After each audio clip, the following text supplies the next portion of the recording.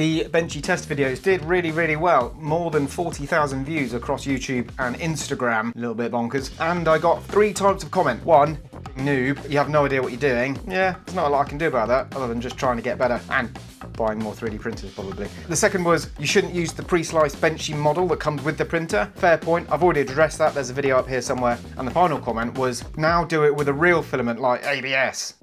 Meh. I don't know if anyone cares about ABS anymore, but if you would like to see me repeat the Benchy test but with other materials, so ABS, TPU, glass fibre reinforced nylon, or Bamboo Lab $100 a reel carbon fibre nylon, if you'd like to see those, like the video, comment below either the material you'd like to see me try, or just give me some more abuse, that's fine too. And also don't forget to subscribe so you see the results in the future. Before anyone says, I know the A1 Mini isn't going to print nylon,